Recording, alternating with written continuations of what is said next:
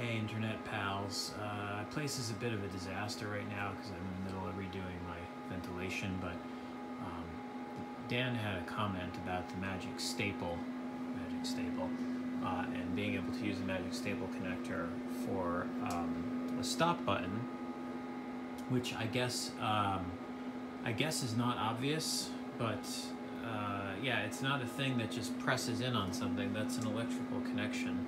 And I guess his point was that people might not realize that. So I cobbed together something really quickly here just to demo the concept.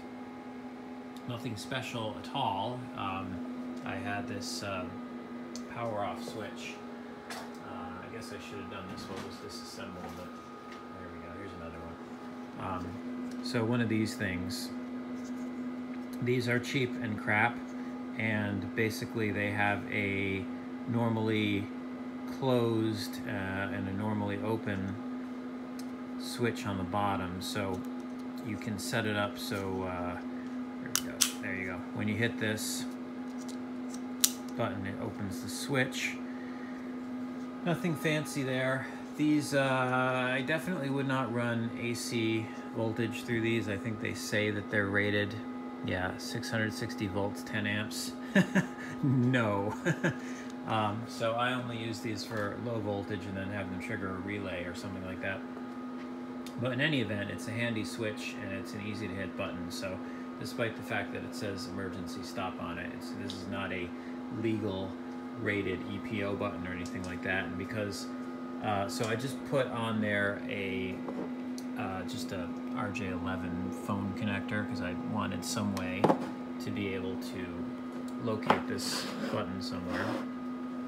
So then on the back here, again, this is pretty ugly right now, but there's just a phone jack connector, and I'm just using the center two, center pair, the red and the green in this style, and I put some crimp-on connectors on the end there to make them fit in there more snugly. I don't really know what size and wire that is. It's pretty beefy and it's pretty picky, so if you don't have just the right size, it either won't go in or it pulls out. So rather than try to look up the specs or anything or figure out if that's some kind of standard connector, focus. Anyway, point is, I've gone on for too long. The point is that is just wired to this switch, so nothing special at all. And the idea is, it's at least a convenient way, since when the thing's running, this button doesn't do anything. And we all agree that it would be nice if you could press that button and stop it. And we don't really want to have to lift the lid, because then the smoke gets out. So what you can do, I'll just put this in the shot here. So what you can do is just hit that. And when you hit that, the machine will stop. Of course, it stops under software control. If you wait a few seconds, there we go. It stops under software control, which might not be ideal for emergencies, fire, and things like that.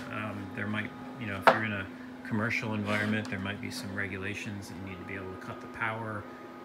This continues to run the exhaust fan for 10 seconds and so on. But what it is it's basically the please stop now button. It's exactly equivalent, it seems, to clicking stop in the web UI.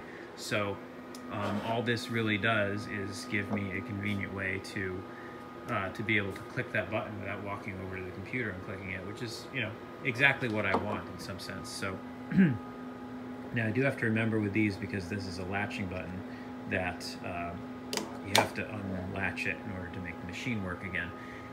The way this is set up, this would work perfectly fine with a momentary switch. In fact, I think I could take some springs out of there and make that a momentary switch, but it's good enough for now, and it's very satisfying to hit that. These are not designed to be used a lot, also, even the good ones. So there's that. And then the other thing for the future, what I was thinking of doing, and that's why I've sort of already put this here, this is a little power relay box that if you run 5 volts in the side, then it will enable these two outlets, and when you stop running 5 volts in the side, it disables those 2 outlets. So this could actually be a power off. And the idea I'm thinking for the next version of this is when I hit this button, it does what it does now. So it sends the signal to the machine, and the machine does its orderly shutdown, but it also starts a timer. And after 15 seconds, it then cuts the power here, which will then cut the power to the Glowforge and also to my exhaust fan booster. So in the event that there were an actual sort of emergency type situation, I could hit this, let the Glowforge stop, maybe I even want to continue to have the exhaust for 10 or 15 seconds, and then it'll power off on its own. And it just, you know, not necessary, but kind of for fun. Anyway, I'm rambling on too long, but yeah, so if you want, you know, go ahead, if you've got a Pro, go ahead and make use of that connector on the back and hook up a little button to it, and you have a convenient way of aborting a job